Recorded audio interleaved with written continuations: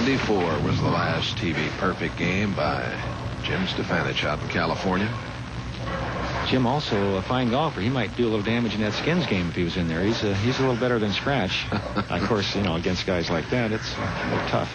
Dave Ferraro has a chance to add his name to that list of perfect games on television. Only 3 in all the years that professional bowling has been televised.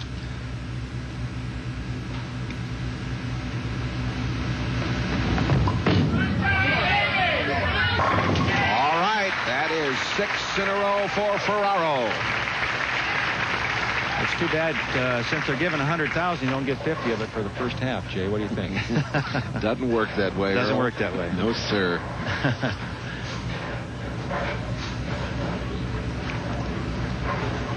Ferraro up by 56. Or 58. The scoreboard says 56, but he's up by 58.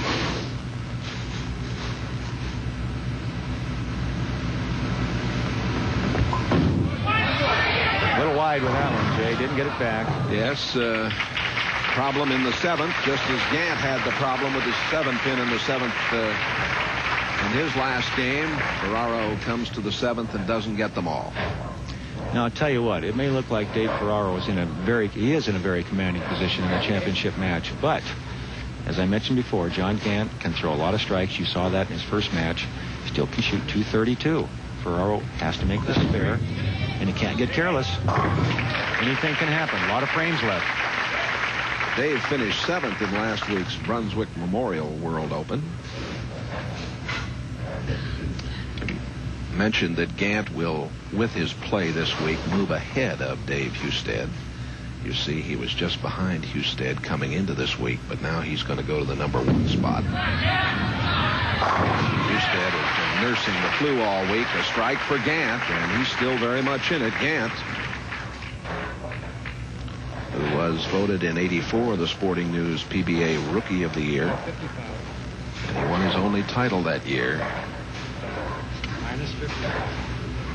Current earnings of better than $60,000, better than $140 in his career.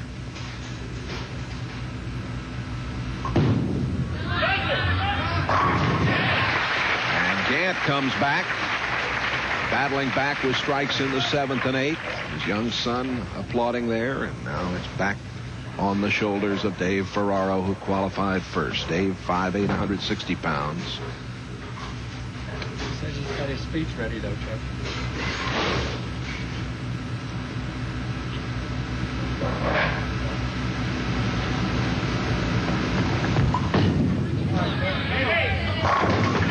Boy, Ferraro's impressed me with his concentration and coolness today. He's amazing under pressure. He's bowled extremely well in this championship match. And you mentioned earlier, Jay, he's had a little television experience, but not a great deal. He lost that 279 to 278 match to Mark Baker.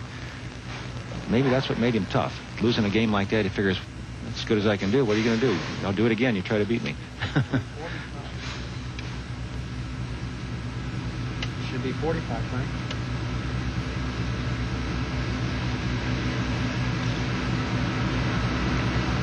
Just doing my job.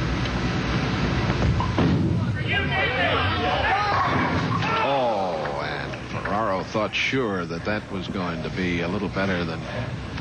All he has to do is stay out of trouble, Jay, and that's an easy spare for Dave Ferraro at this point. And even though he'd like to get the strike, if he just gets his spare and another spare in the 10th frame, he's going to be a winner. But he still has another frame to go to stay clean, the 10th frame.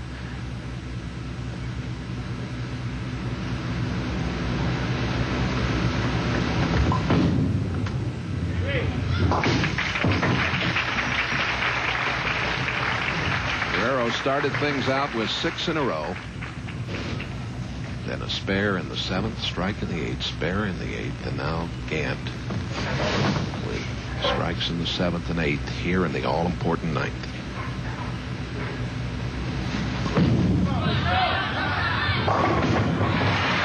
Hit him thin, watch him spin, Jay. A lot of power there, strength, a lot of revolutions on the ball. That's what makes those pins dance like that.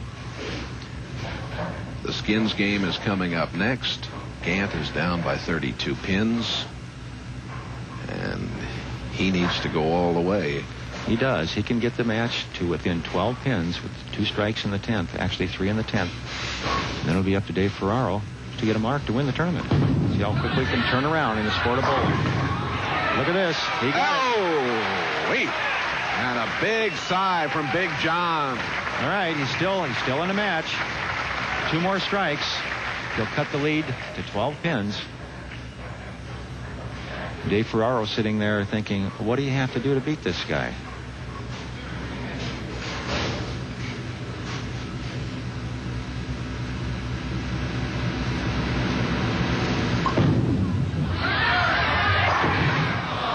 What a crusher. Ooh, the 7-pin.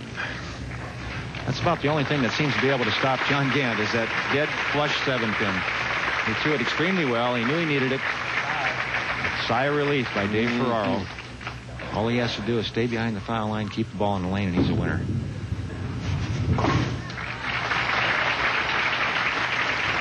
Gant with a total of 221. Ferraro needs 5 pin. And he gets the strike, and somebody said, welcome to the Firestone, Davey. And his wife applauds, and a very big win for Dave Ferraro. His first PBA title and the $27,000 first prize, and we'll watch him finish it off here. He got another strike with a dead hit on the head pin. He was just trying to throw it down the middle and get it over with. He's a winner. He knew it. He's just really had this. What a thrill for a young man like this. We've had a lot of this fall, Jay. First-time winners in George Branham last week, who won the World Open. And it's just been such an exciting fall tour. It's been great. Well, the victory for Dave Ferraro, 27-year-old native of Kingston, New York. His wife with a great big hug. Happiness all around for the Ferraros. We'll be back and pass out the prizes when we return to the Budweiser Bowling Classic right after. Ferraro from Kingston, New York. Here he is.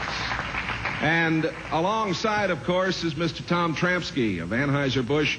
First of all, from all of us at NBC Sports, and of course we have a special association this year with Bud Sports producing these fall tour events. Our congratulations to Anheuser-Busch and all your people for a wonderful week here. Thank you, Jay. I think the people of Columbus have been so enthused over this tournament. You know, they talk about bowl country around Columbus. This is bowling country, too, and I think today proves that. Well, and good luck to Ohio State, certainly. You bet. Dave, this beautiful bowling ball with the Anheuser-Busch insignia on top, I guess we could say this ball's for you. Yeah. This is a dream come true.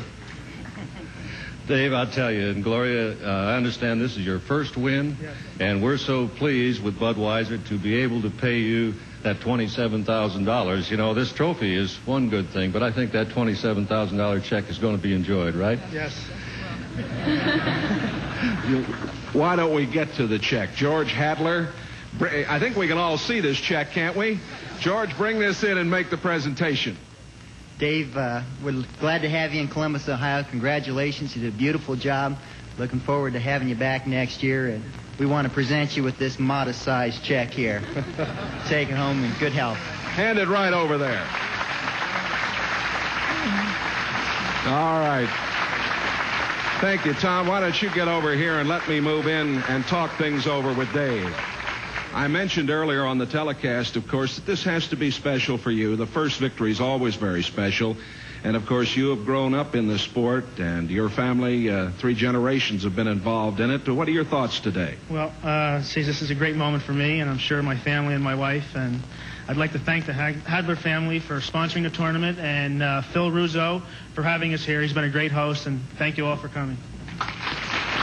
I thought today that we might have an all-Italian final here. Were you rooting for that? Yeah, it was close. Emleto had a shot last night, and if he won the last game, he would have been here, too. That's right. And, of course, I think probably the item that Earl and I talked about today was that you seem to come right out